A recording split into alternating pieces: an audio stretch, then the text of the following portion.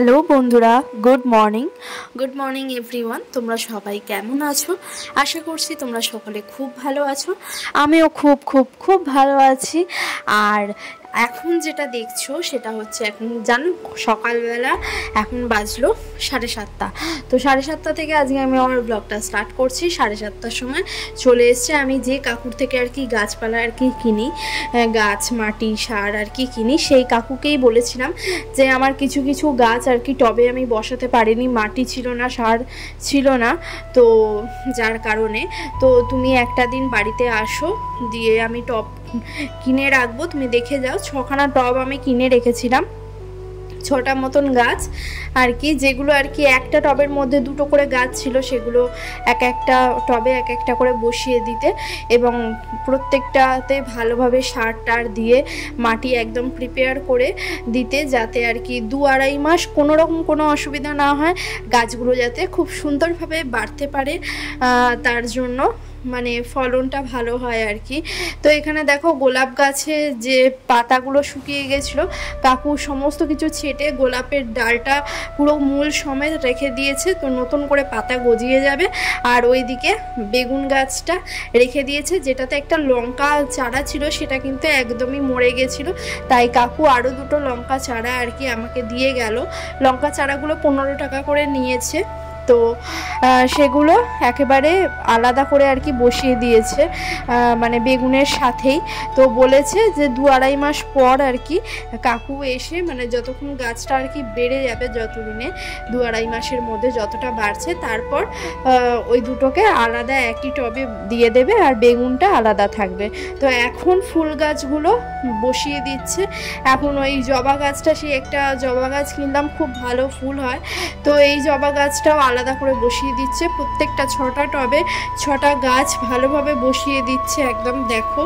তো ফিরে আসছি আমি, ফুল অ্যান্ড ফাইনাল কাজ কমপ্লিট হয়ে যাক এই সমস্ত গাছ ফাছ লাগানো। তো তোমরা দেখতে থাকো পুরো ব্লগটা, আর ভালো লাগলে please like share and subscribe করতে কেউ ভুলো না। পাশে থেকো, এইভাবেই আগামী দিনে এগিয়ে যেতে সাহায্য করো। আর যদি কিছু ভুল ত্রুটি হয়ে থাকে ব্লগের মধ্যে, সেটা জানাতে কিন্তু ভুলো না। আগামী দিনের ব্লগ যাতে আরও ভালো করতে পারি সেই ফিডব্যাকটা দিও, তোমাদের কাছে এটাই আমার কাম্য। আর অনেক ভালোবাসা দিও। তো ভিডিওগুলো দেখতে থাকো, আর আগের ভিডিওর যে মানে লিঙ্কগুলো, সেগুলো আমি ডেসক্রিপশানে দিয়ে দেবো কয়েকটা, তো যারা দেখোনি তারা অবশ্যই গিয়ে দেখে নেবে। তো এখানে দেখো কাকু আর কি সমস্ত গাছগুলো এক এক করে বসাতে থাকছে। তো কাকুর গাছ লাগানো কমপ্লিট হলে আমি আবার ফিরে আসছি, তো তোমরা দেখতে থাকো।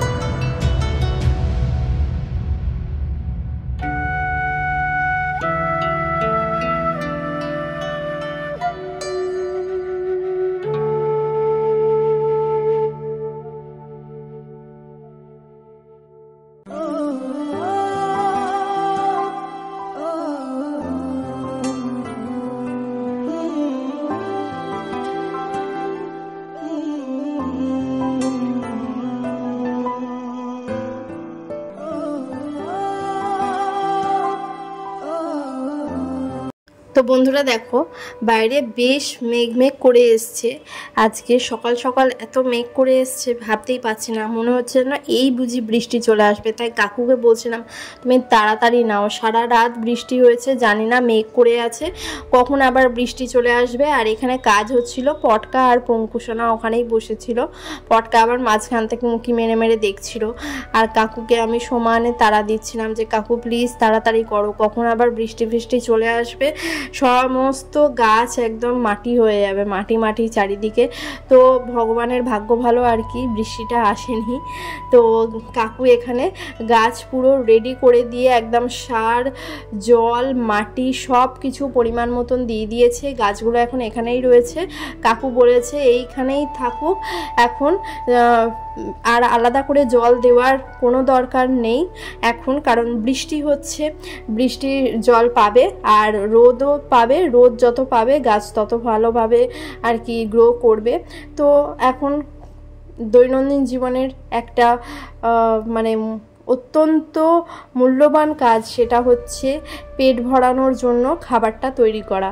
তো এখানে মা দেখতেই পাচ্ছ আমি যে আগের দিন যে চপারগুলো কিনে এনেছিলাম সেই চপার একটা বের করেছে আর সেটা দিয়েই চাল কুমড়ো কাটছে। তো মা আজকে দুপুরের মেনুতে রাখছে হচ্ছে চাল কুমড়োর নারকোল দিয়ে আর কি একটা প্রথম পাতে যে খায় আর কি, কি বলবো, চাল কুমড়োর তরকারি বলতে পারো, নারকোল দিয়ে মা করবে। তো তাই জন্য দেখো চাল কুমড়োটা কেটে নিচ্ছে। এর পরের স্টেপ দেখছি যদি ভিডিও করতে পারি তো করব, কারণ এর মধ্যে আমাকে বেরোতে হবে। বেরোনোর জন্য আমি নাও ভিডিও করতে পারি, তবে যদি বাড়িতে থাকি তাহলে অবশ্যই ভিডিওটা কন্টিনিউ করব। তো এখানে দেখো মা এগুলো কাটছে, কেটে কেটে জলের মধ্যে দিয়ে দিচ্ছে। আর ওইদিকে কিন্তু ডিম সেদ্ধ হচ্ছে আমাদের 3 জনের। তো এদিকে দেখো নারকোলটা কোড়ার জন্য মা রেখে দিয়েছে, এখানে চাল কুমড়োটা কেটে নিচ্ছে আর মাঝের যে বীজের অংশটা সেটা বাদ দিয়ে দিচ্ছে, কারণ বীজগুলো মুখে পড়লে না বড্ড দানা দানা, ভালো লাগে না খেতে অতটা চাল কুমড়োটা। তো আজকে দুপুরের মেনু চাল কুমড়োর তরকারি নারকোল দিয়ে আর ডিমের ডালনা, মানে ডিমের পেঁয়াজ দিয়ে আর কি তরকারি, এটাই হয়েছিল। তো তারপর আর ভিডিও কন্টিনিউ করতে পারিনি, তাই জন্য একেবারে সন্ধেবেলা বিরিয়ানি কিনতে এসেছি। এখন বাজলো 8:30। তো 8:30টার সময় তোমাদের সাথে দেখা করছি, তাই সকলকে জানাই গুড ইভিনিং। তো এখানে এখন তো শ্রাবণ মাস, জানোই বাবার মাস। তো শ্রাবণ মাসে এখানে হচ্ছে দেখো এখানে সমস্ত অ্যারেঞ্জমেন্ট রয়েছে, এই অ্যারেঞ্জমেন্ট করে দিয়েছে, সব অ্যারেঞ্জমেন্ট করেছে। কোল্ড ড্রিঙ্কস মানে শরবত আর কি, কোল্ড ড্রিঙ্কস না শরবত আর বিস্কুটের প্যাকেট। আর এখানে একটা বড় করে মহাদেবের ছবি লাগিয়ে দিয়েছে, এখানে জল রেখেছে। যারা যারা আর কি পথে চলতে চলতে ক্লান্ত হয়ে পড়বে তারা একটু করে দাঁড়িয়ে আর কি এখান থেকে খেয়ে নেবে। তো এই বিরিয়ানির দোকানের সামনে এটা করা হয়েছিল। আর এখানে দেখো এক হাঁড়ি শেষ হয়ে গেছিলো, আর একটা হাঁড়ি আর কি ওরা নিয়ে আসলো। তো আমি তার জন্যই দাঁড়িয়েছিলাম, তো ভাবলাম যে এইটাও তোমাদের সাথে শেয়ার করি। আর এই দেখো বাবার মাথায় জল ঢালার জন্য কত কষ্ট করে মানুষ যাচ্ছে, খালি পায়ে হেঁটে, কাঁধে বাঁক নিয়ে। বাবা যেন তার সব সময় মঙ্গল করে, সকলের যাতে মঙ্গল করে এই কামনাই রাখি। তো এখানে দেখো বিরিয়ানির হাঁড়িটা তুলে একদম লাল কাপড় দিয়ে মুড়িয়ে দিচ্ছে। আমি জানি না বিরিয়ানির হাঁড়িতে এরকম লাল কাপড় দেওয়া থাকে কেন, তোমরা যদি কেউ জেনে থাকো তাহলে প্লিজ আমাকে কমেন্ট করে জানিও। তো চলো এই দেখো ঢাকা খুলতে না খুলতেই যে স্মেলটা পেয়েছি না, ওফ, যারা বিরিয়ানি লাভার তারা এই স্মেলটার জন্য পাগল। শত কোটি দূর থেকেও, হাজার কোটি দূর থেকেও বিরিয়ানির এই স্মেল আমরা পেয়ে যাই। তো আমি তো বিশেষ করে পাই, আর আমার মতন যারা বিরিয়ানি পাগলা আর কি, পাগলি যেই আছে না কেন তারা নিশ্চয়ই পেয়ে যাও। তো যাই হোক চলো বিরিয়ানিটা কাটছে ওরা, এই সবে একদম গরম গরম আর একটা হাঁড়ি জাস্ট এনে রেখে ঢাকাটা খুলে বিরিয়ানিটা কাটছে, কেটে কেটে এবার দেবে। তো চলো তোমরা দেখতে থাকো, আমি তোমাদের জন্য স্লো মোশন শটও নিয়েছি, সেটাও এনজয় করো।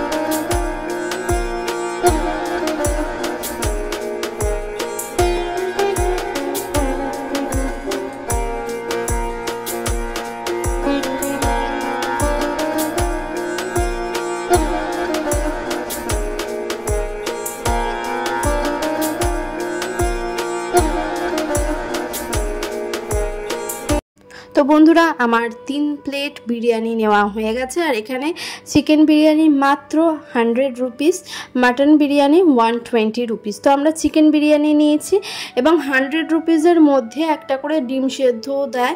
এবং এই বিরিয়ানিটা এতটাই ভালো খেতে, মানে খুবই ভালো খেতে, খুবই সুন্দর খেতে, একদম ঝরঝরে, কোনো তেলে ভাব নেই। হ্যাঁ, একটুখানি মশলাপাতি রয়েছে, বাট গ্রেভিও রয়েছে, গ্রেভিযুক্ত ভাতও দেয় আর কি চাইলে। তো দেখো ভাতটা কতটা মানে ঝরঝরে, কোনো রকম কোনো এক্সট্রা অয়েলি ভাবটা কিন্তু নেই। আর যেমন বড় মাংস দেয় তেমন বড় আলু, তেমন একটা ডিম। তো দেখা হচ্ছে নেক্সট ডে। তো এই যে নেক্সট ডে সকাল সকাল চলে এসেছি, কারণ কালকে রাত্রে খাওয়া দাওয়ার পর আর ভিডিও কন্টিনিউ করা হয়ে ওঠেনি, খুব ক্লান্ত ছিলাম যার জন্য। তো নেক্সট ডে এই যে জানলার ধারে একটা ফড়িং দেখতে পেলাম, মানে রান্নাঘরের জানলার ধারে। তো ভাবলাম তোমাদের সাথে সেটাও শেয়ার করি। সকাল সকাল পশু পাখি, পতঙ্গ, কীট এদের দেখতে খুবই ভালো লাগে। এবং সকাল সকাল চলে এসেছি চোখটাকে রিফ্রেশমেন্ট করতে, চোখের যাতে রিফ্রেশমেন্ট হয় তাই সবুজ দেখতে। আর সবুজ গাছে সাদা সাদা কুড়ি চলে এসছে জুঁই ফুলের। আর এখানে দেখো লক্ষ্মী জবাটা কি সুন্দর হয়ে ফুটেছে। আমার মোটামুটি এই লক্ষ্মী জবা গাছটায় প্রত্যেক দিন একটা দুটো তিনটে এরকম করে ফুল ফোটে ঠাকুরকে দেবার মতো। যে ফুল বাইরে থেকে আগে কিনতে হতো, এই জন্যেই গাছগুলো লাগানো, যাতে বাড়ির ফুল ঠাকুরকে দিতে পারি। এবং যে তুলসী গাছটা একটা উপরে লাগিয়েছি ঠাকুর ঘরের সামনেটা, যাতে চটজলদি দিতে পারি। আর নিচেও রয়েছে তুলসী মঞ্চে, কারণ তুলসী মঞ্চ ফাঁকা রাখতে নেই, তো তার জন্য। তো এখানে নাগপঞ্চমী গাছটাতেও দেখলাম কুড়ি এসছে দুটো তিনটে। আর এই দেখো নীল অপরাজিতা ফুলের গাছটা আমি এই যে পূর্ব দিক করে লাগিয়ে দিয়েছি, এটা বাস্তুর জন্য নাকি খুবই ভালো। তো আমি আলাদা করে আর কোনো জল টল দিইনি, কারণ এই কদিন এত বৃষ্টি হচ্ছে যে কি বলবো। তোমরা আকাশে দেখতেই পাচ্ছ, আকাশ বেশ পরিষ্কার, কিন্তু দেখো মাঝখানে কত মেঘ উঠেছে। এই মেঘটা দেখে তো মনে হচ্ছে পরিষ্কার মেঘ, কোনো রকম বৃষ্টি হবে না, এখন কোনো চান্সই নেই বৃষ্টি হওয়ার। এবার জানি না কখন বৃষ্টি শুরু হয়ে যায়, কারণ এখন বৃষ্টির তো কোনো মাথা মুন্ডু নেই। তো এখন বৃষ্টি শুরু হচ্ছে না দেখে আমি সকাল সকাল যেহেতু উঠে পড়েছি। আর নেক্সট ডেটের মর্নিংয়ে আমি বাজার চলে এসেছি। এখন বাজলো 9:30। তো 9:30 সময় বাজারে আসার কারণ একটাই, সেটা হচ্ছে আমি কাকুকে বলে রেখেছিলাম একটা ভালো দেখে বড় সাইজের ইলিশ মাছ এনো। তো কাকু সেইটাই আমাকে এনে দিয়েছে আর কি। তো যেহেতু বলে গেছিলাম তো আসতে তো হবেই আর কি। তো তার জন্য দেখো ইলিশ মাছটা ইনি খুবই ভালো মানের ইলিশ দেন। মানে যখনই আমি ইলিশ মাছ কিনি বা কোনো ভালো মাছ কিনি, আমি এই কাকুর থেকেই কিনি। মানে এনার 100 টাকা বেশি নেয়, কিন্তু যে মাছের কোয়ালিটি তোমাকে দিয়ে দেবে, সেই মাছ খেয়ে তুমি আবার নেক্সট টাইম তার কাছ থেকেই নেবে, এত ভালো। তো মাছটা দেখেই বুঝতে পারছো যে কতটা ভালো কোয়ালিটির দিয়েছে ইলিশ মাছটা। আর রান্না করেছিলাম সেই লেভেলের স্বাদ হয়েছিল। তো আজকের ব্লগটা বাড়িতে গিয়ে বাকি ব্লগটা আর কি কন্টিনিউ করছি।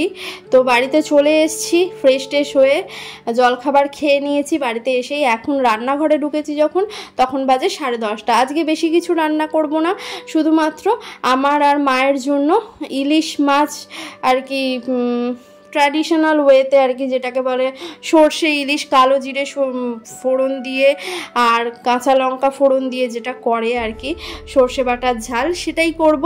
আর ভাই যেহেতু কোনো মাছই খায় না, সেহেতু ভাইয়ের জন্য দুটো ডিম সেদ্ধ থাকবে, মাখন ভাত, ডিম সেদ্ধ, হাঁসের ডিম আনাই রয়েছে বাড়িতে। তো আমি 10টা করে এনে রাখি, হাঁস হোক মুরগি হোক, যখন যেটা পাই আর কি সেটাই এনে রাখি। তো সেটাই আনা রয়েছে, তো সেখান থেকেই দুটো ডিম সেদ্ধ করে দেবো। আর এখানে আমার মাছটা হালকা করে ধুয়ে নিয়েছি, কারণ বাজারে প্যাকেট থেকে খুলেই ডিরেক্ট তো রান্না করা যায় না এখন, তো প্যাকেটে তো থাকলে একটুখানি ধুয়ে নিতে হয়। তো সেটাই ধুয়ে নিলাম, ধুয়ে নিয়ে এবার বাকি অল্প একটুখানি নুন আর হলুদ মাখিয়ে মাছগুলো হালকা করে ভেজে দেবো, কারণ ইলিশ মাছের তেলটা খুবই ভালো লাগে। আর এইরকম বড় ইলিশ মাছ আনলে সেই ইলিশের তেল দারুণ দারুণ, প্রথম পাতে গরম ভাতে একদম মেখে কার কার জিভে জল আসছে সেটা কিন্তু অবশ্যই কমেন্ট করে জানাবে। আর চলো তোমরা পুরো ব্লগটা দেখতে থাকো, আর বেশিক্ষণ বাকি নেই পুরো ব্লগটা, তো কেউ স্কিপ করে প্লিজ দেখো না। আর যারা যারা পুরো ব্লগটা দেখছো তাদেরকে আগে থাকতে আমার অসংখ্য অসংখ্য ধন্যবাদ যে আমার ব্লগটা এত দূর তোমরা দেখছো, পুরো ব্লগটা তোমরা দেখছো। প্লিজ তার জন্য একটু হলেও কমেন্ট করো, আমারও ভালো লাগে যে তোমরা কমেন্ট করো। আমি বসে থাকি তোমাদের কমেন্টের রিপ্লাই দেওয়ার জন্য। তো এখানে দেখো আমি ইলিশ মাছের তেলটা একটুখানি ছিল, তো সেই তেলটা একটুখানি দিয়ে দিয়েছি, আর মাছগুলো এপিট ওপিট করে ভেজে দেবো। তো এখানে দেখো না কি হয়েছিল, এই যে ইলিশ মাছের তেলটা দিয়েছি তো মানে ফট করে এমনি কেটে গেছে, ওই সুপারির মতনটা ওটা ফাটিয়ে দিতে বলেছিল মা, তাও ফাটিয়ে দিয়েছিলাম। এবার তেলেতে দিয়েছি, তেল তো একটুখানি ফাটবেই, তো ফেটেছে, ওই মাছটা দেওয়ার সময় হাতে ছিটকেছে তেলটা। তো যাই হোক কিছু হয়নি সেরকম কিছু, আমি আবার ঠান্ডা জল দিয়ে দিয়েছি কলের, তো সেই জায়গাটায় আর ফোসকা টোসকা কিছুই পড়েনি, সামান্য একটু তেল ছিটকে গেছিলো। তো মাছগুলো এপিট এপিট করে আর কি 1 মিনিট করে হালকা করে ভেজে নেব। খুব বেশি কড়া করে ইলিশ মাছ ভাজলে মোটেই ভালো লাগে না, কারণ ইলিশ মাছটা না খুবই নরম মাছ, আর ইলিশ মাছের স্বাদটাও নষ্ট হয়ে যায় অতিরিক্ত ভাজলে। তো ইলিশ মাছ বেস্ট হয় কাঁচা রান্না করলে, কাঁচা তো অবশ্যই আমি রান্না করি, মাও রান্না করে, তোমরা দেখেইছো। তো এখন বর্ষাকালে ইলিশটা একটু আমাদের এখানে সস্তা হয়, মানে আমি খুব বেশি বড় মাছ আনি না, এতদিন তো ছোট ছোট মাছই আনতাম, ইলিশের মাঝারি সাইজের যে 400 গ্রাম বা 500 গ্রামের যে মাছগুলো সেগুলো তো নিয়ে আসতাম। আজকেই শুধুমাত্র এই বড় মাছটা এনেছি স্পেশালি, কারণ মা অনেক দিন ধরে বলছিল যে একটুখানি ইলিশের মাছটার সাইজটা যদি বড় থাকে বেশ খেতে ভালো লাগে আর তেলটাও পাওয়া যায়, তো তার কারণেই আনা।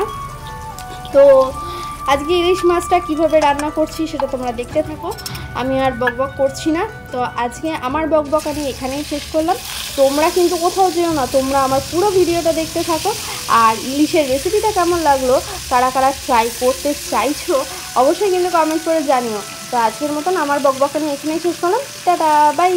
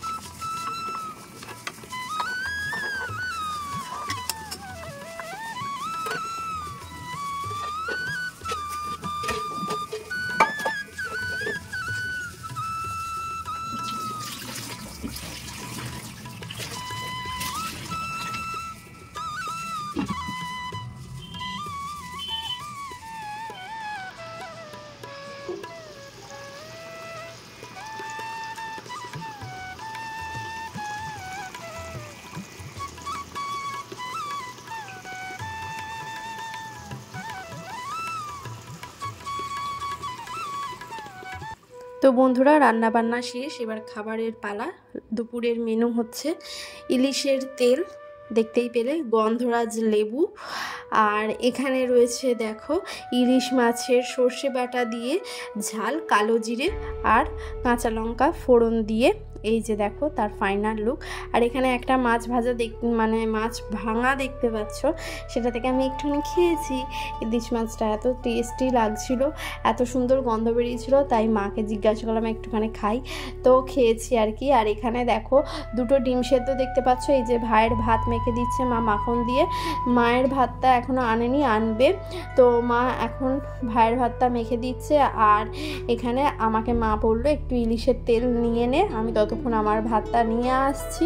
তো এখন বাজলো 2:30 দুপুর। আজকে অনেক তাড়াতাড়ি রান্না হয়ে গেছে, আজকের রান্নাটা আমি করেছি, 1:30টার মধ্যে শেষ হয়ে গেছে রান্না, কারণ আজকে রান্না করার মতন সেরকম কিছুই ছিল না, ভাত আর ইলিশ মাছের ঝাল আর এই তেলটা জাস্ট, আর ভাতের মধ্যেই ডিম সেদ্ধটা দিয়ে দিয়েছিলাম হতে।